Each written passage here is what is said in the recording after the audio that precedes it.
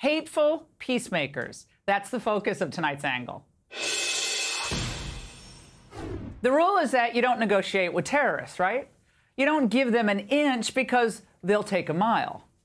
In the case of Hamas, we know they'll use a lull in the fighting to burrow in, resupply, and stoke more anti-Israel sentiment worldwide. To survive, Hamas needs a break in the action. They know it, and Hezbollah knows it. Now, remember, their goal is to destroy Israel, period. And they'll use endless pro-Palestinian propaganda to keep Hamas alive, which keeps their dream of destroying the Jewish people alive. And despite claiming to be staunch supporters of Israel, the White House is playing right into their hands.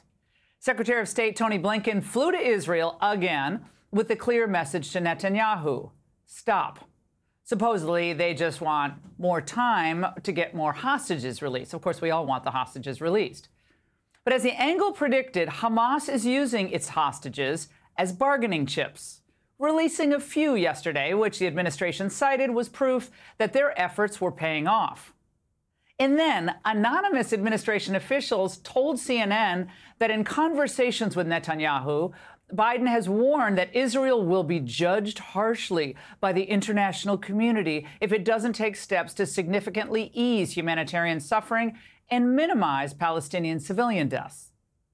Now, this is what you have to understand. Biden's team is leaking these details because they know that they're losing political support at home from his pro-Palestinian voters who, as we've seen, have taken to the streets because they're trying, the Biden people are, they're trying to send signals of, we hear you, to the pro-Hamas wing of their own party. But are Biden's calls for this temporary pause actually working? Well, more from CNN. Netanyahu explicitly rejected some of those calls on Friday as Blinken visited Israel and met with the Israeli war cabinet.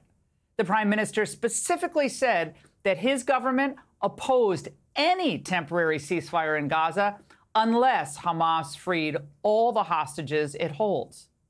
Well, of course, Netanyahu is making the right call for his people and the survival of his nation. The idea that you can trust Hamas to have any humanitarian instincts is absurd. They're still firing into Israel. Hamas has been using mortars to hit this area and also small rockets. Just a lot of shrapnel marks on this wall. You can see all of these holes here. All of this on the side of a kindergarten. It's painted these colors because normally in times of war, before Hamas committed the massacre against southern Israel, kids were going to school here. This was a kindergarten that was used by this southern community. Most have evacuated since then, but you can see there are still soldiers and police officers in this area because it sits just over the border from the Gaza Strip. But don't expect far-left Democrats on Capitol Hill to care about what's happening and still happening to Israel. 17 of them signed on to a resolution by Cori Bush that reads like it could have been written by that Hezbollah leader himself, calling for an immediate de-escalation and ceasefire in Israel and occupied Palestine. And 4 other House Democrats are calling for a straight ceasefire.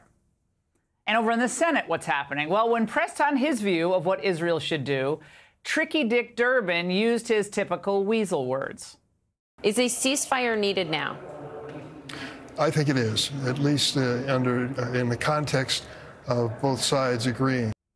Oh, this is ridiculous. He knows that Israel is not agreeing and can agree to a ceasefire. But Durbin also knows that the political price his party could pay in next year's election is significant. So he's kind of trying to have it both ways there. Well, when I was thinking about this today, I thought, isn't it a good time to ask this question? Why have Democrats taken such a different approach with the war in Ukraine? It is impossible to explain to my constituency why, when the Ukrainians are in the midst of fighting and dying every single day for their nation, that this Congress somehow or another managed to pass a spending bill and not include more funding for the Ukrainian cause. Now, where's the peacemaker? Thousands of lives have been lost, at least 9,000 civilians, but probably more in Ukraine, and hundreds of billions of dollars in damage that, we're going to be called on to fix. And yesterday, its own defense chief in Ukraine said the situation is at a stalemate. So why didn't Biden call for a humanitarian pause there at any point in the last, 21 months or so? Well, there's plenty of suffering, and more U.S. funding is only going to ensure that the suffering continues. If there were ever a case where interested parties should call for a pause to conduct negotiated settlement, Ukraine is it.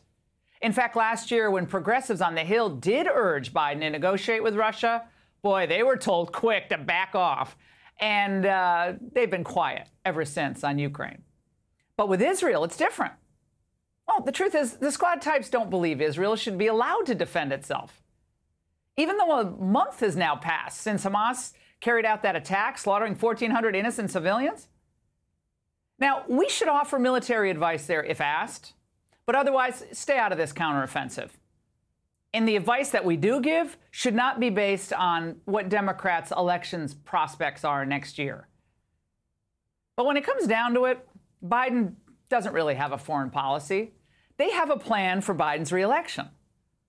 And they do just whatever they think is going to help with that.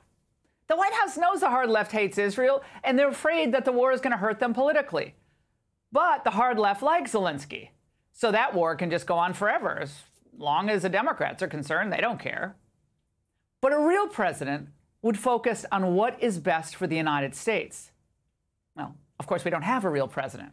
We have a figurehead president surrounded by folks who want him reelected so they can make, down the road, a lot of money as lobbyists.